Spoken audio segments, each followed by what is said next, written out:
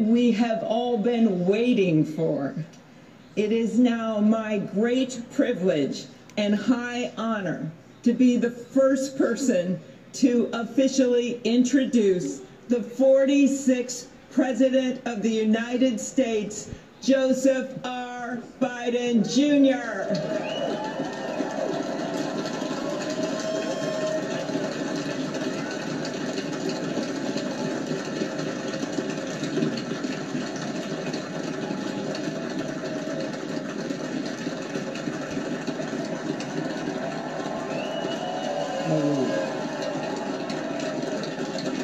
Chief Justice Roberts, Vice President Harris, Speaker Pelosi, Leader Schumer, Leader McConnell, Vice President Pence, my distinguished guests, my fellow Americans. This is America's day. This is democracy's day. A day of history and hope, of renewal and resolve. Through a crucible for the ages, America has been tested anew, and America has risen to the challenge. Today, we celebrate the triumph not of a candidate, but of a cause, the cause of democracy.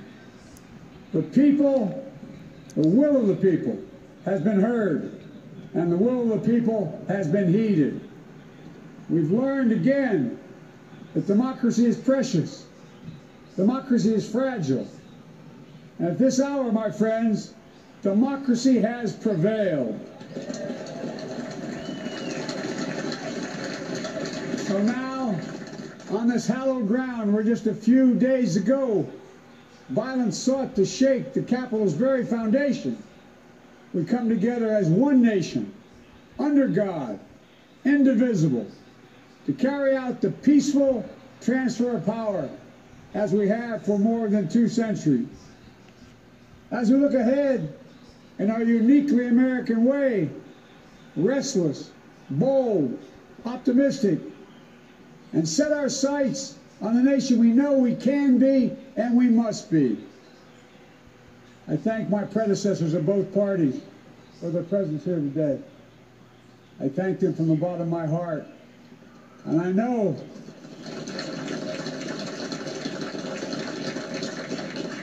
the resilience of our Constitution and the strength of our nation, as does President Carter, who I spoke with last night, who cannot be with us today, but whom we salute for his lifetime in service. I've just taken the sacred oath each of those patriots have taken. The oath first sworn by George Washington. But the American story depends not on any one of us, not on some of us, but on all of us, on we the people who seek a more perfect union. This is a great nation. We are good people. And over the centuries, through storm and strife, in peace and in war, we've come so far. But we still have far to go. We'll press forward with speed and urgency, for we have much to do in this winter of peril and significant possibilities. Much to repair, much to restore, much to heal, much to build, and much to gain. Few people in our nation's history have been more challenged or found the time more challenging or difficult than the time we're in now. Once-in-a-century virus that silently stalks the country. It's taken as many lives in 1 year as America lost in all of World War II. Millions of jobs have been lost. Hundreds of thousands of businesses closed. A cry for racial justice, some 400 years in the making, moves us. The dream of justice for all will be deferred no longer. A cry for survival comes from the planet itself. A cry that can't be any more desperate or any more clear. And now, a rise of political extremism, white supremacy, domestic terrorism, that we must confront and we will defeat. To overcome these challenges, to restore the soul and secure the future of America, requires so much more than words. It requires the most elusive of all things in a democracy: unity. Unity. In another January, on New Year's Day in 1863, Abraham Lincoln signed the Emancipation Proclamation. When he put pen to paper, the president said, and I quote, "If my name ever goes down into history, it'll be for this act, and my whole soul is in it." My whole soul is in it. Today, on this January day, my whole soul is in this. Bringing America together, uniting our people, uniting our nation. And I ask every American to join me in this cause.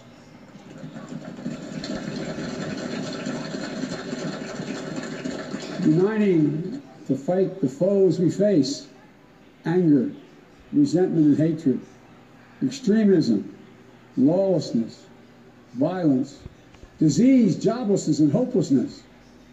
With unity, we can do great things, important things. We can right wrongs. We can put people to work in good jobs. We can teach our children in safe schools. We can overcome the deadly virus. We can reward work and rebuild the middle class and make health care secure for all. We can deliver racial justice, and we can make America one force for good in the world. I know speaking of unity can sound to some like a foolish fantasy these days. I know the forces that divide us are deep and they are real. But I also know they are not new.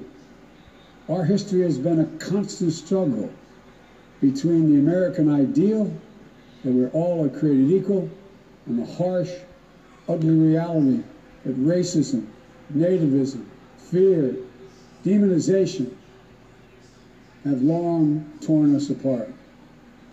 The battle is perennial, and victory is never assured.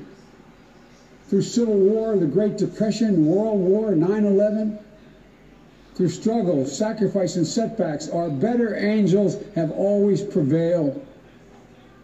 In each of these moments, enough of us have come together to carry all of us forward. And we can do that now. History, faith, and reason show the way of unity. We can see each other not as adversaries, but as neighbors. We can treat each other with dignity and respect. We can join forces, stop the shouting, and lower the temperature. For without unity, there is no peace, only bitterness and fury. No progress, only exhausting outrage. No nation, only a state of chaos. This is our historic moment of crisis and challenge.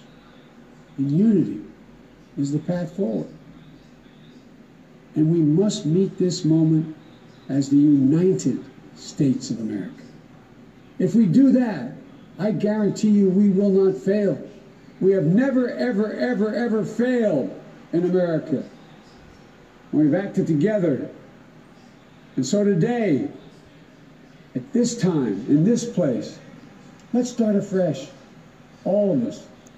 Let's begin to listen to one another again, hear one another, see one another, show respect to one another.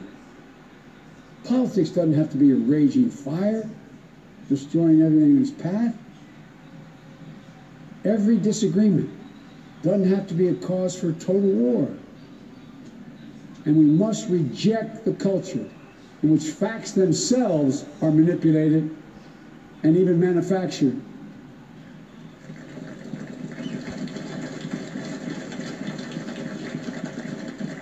My fellow Americans, we have to be different than this. America has to be better than this. And I believe America is so much better than this. Just look around. Here we stand in the shadow of the Capitol Dome, as was mentioned earlier, completed amid the Civil War, when the Union itself was literally hanging in the balance. Yet we endured. We prevailed. Here we stand, looking out on the great mall where Dr. King spoke of his dream.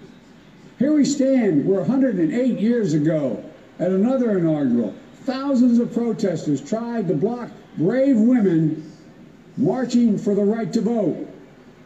And today, we mark the swearing in of the first woman in American history elected to national office, Vice President Kamala Harris. Don't tell me things can't change. Here we stand, across the Potomac from Arlington Cemetery, where heroes who gave the last full measure of devotion rest in eternal peace. And here we stand, just days after a riotous mob thought they could use violence to silence the will of the people, to stop the work of our democracy, to drive us from this sacred ground. It did not happen. It will never happen. Not today, not tomorrow, not ever. Not ever.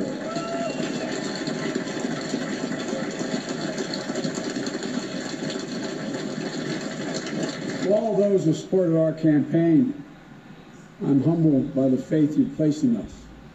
To all those who did not support us, let me say this. Hear me out as we move forward. Take a measure of me and my heart. If you still disagree, so be it. That's democracy. That's America. The right to dissent peaceably within the guardrails of our republic is perhaps this nation's greatest strength. Yet hear me clearly. Disagreement must not lead to disunion. And I pledge this to you. I will be a president for all Americans. All Americans. And I promise you, I will fight as hard for those who did not support me as for those who did.